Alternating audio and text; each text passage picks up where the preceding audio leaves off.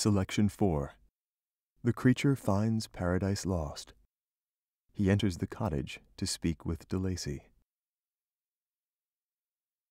One night, during my accustomed visit to the neighboring wood, where I collected my own food, I found on the ground a leather portmanteau containing several articles of dress and some books. I eagerly seized the prize and returned with it to my hovel. Fortunately, the books were written in the language the elements of which I had acquired at the cottage. They consisted of Paradise Lost, a volume of Plutarch's Lives, and The Sorrows of Werther. The possession of these treasures gave me extreme delight. I now continually studied and exercised my mind upon these histories, whilst my friends were employed in their ordinary occupations. I can hardly describe to you the effect of these books. They produced in me an infinity of new images and feelings that sometimes raised me to ecstasy, but more frequently sunk me into the lowest dejection. The volume of Plutarch's Lives which I possessed contained the histories of the first founders of the ancient republics. This book had a far different effect upon me from The Sorrows of Werther. I learned from Werther's imaginations despondency and gloom, and Plutarch taught me high thoughts. He elevated me above the wretched sphere of my own reflections to admire and love the heroes of past ages. But Paradise Lost excited different and far deeper emotions. I read it, as I had read the other volumes which had fallen into my hands, as a true history. It moved every feeling of wonder and awe that the picture of an omnipotent God warring with his creatures was capable of exciting. Like Adam, I was apparently united by no link to any other being in existence. But his state was far different from mine in every other respect.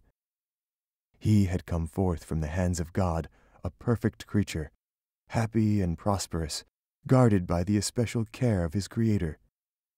He was allowed to converse with and acquire knowledge from beings of a superior nature.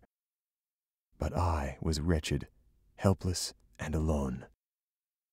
Many times I considered Satan as the fitter emblem of my condition, for often, like him, when I viewed the bliss of my protectors, the bitter gall of envy rose within me. These were the reflections of my hours of despondency and solitude. But when I contemplated the virtues of the cottagers, their amiable and benevolent dispositions, I persuaded myself that when they should become acquainted with my admiration of their virtues, they would compassionate me and overlook my personal deformity.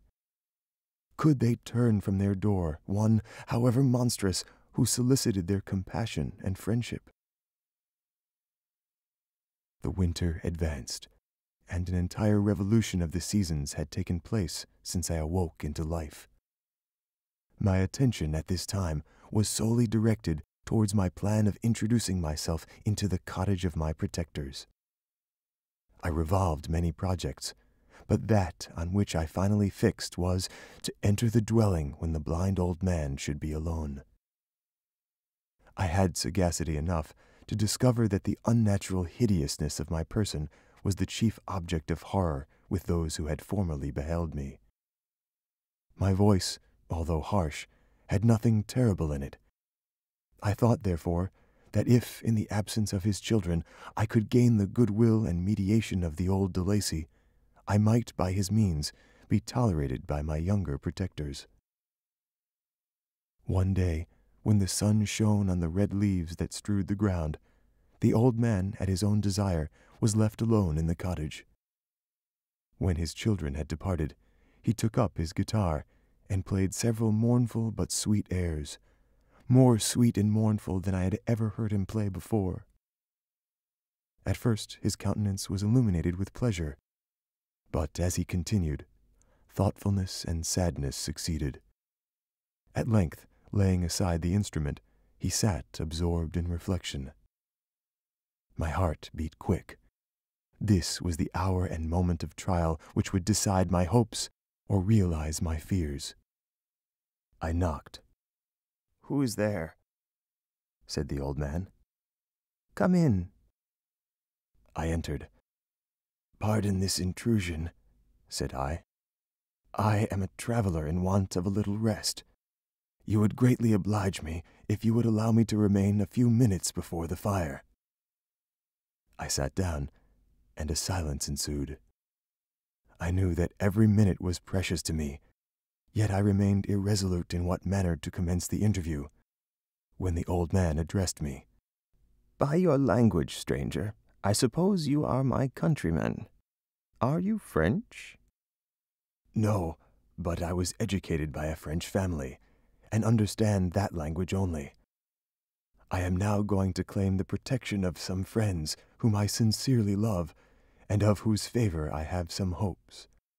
These amiable people to whom I go have never seen me, and know little of me. I am full of fears, for if I fail there, I am an outcast in the world forever." "Do not despair. To be friendless is indeed to be unfortunate, but the hearts of men, when unprejudiced by any obvious self-interest, are full of brotherly love and charity. Rely, therefore, on your hopes, and if these friends are good and amiable, do not despair." "They are kind. They are the most excellent creatures in the world, but unfortunately they are prejudiced against me. I have good dispositions. My life has been hitherto harmless, and in some degree beneficial, but a fatal prejudice clouds their eyes, and where they ought to see a feeling and kind friend, they behold only a detestable monster." "That is indeed unfortunate. But if you are really blameless, cannot you undeceive them?" "I am about to undertake that task, and it is on that account that I feel so many overwhelming terrors. I tenderly love these friends. I have, unknown to them, been for many months in the habits of daily kindness towards them. But they believe that I wish to injure them, and it is that prejudice which I wish to overcome." "Where do these friends reside?" "Near this spot." The old man paused, and then continued. "If you will unreservedly confide to me the particulars of your tale, I perhaps may be of use in undeceiving them.